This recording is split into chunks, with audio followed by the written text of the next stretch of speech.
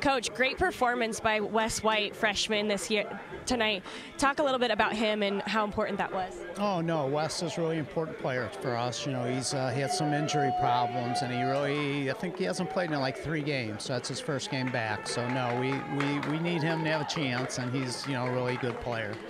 So you play UNLV tomorrow. Talk about that team and what you guys need to do to get a win tomorrow night.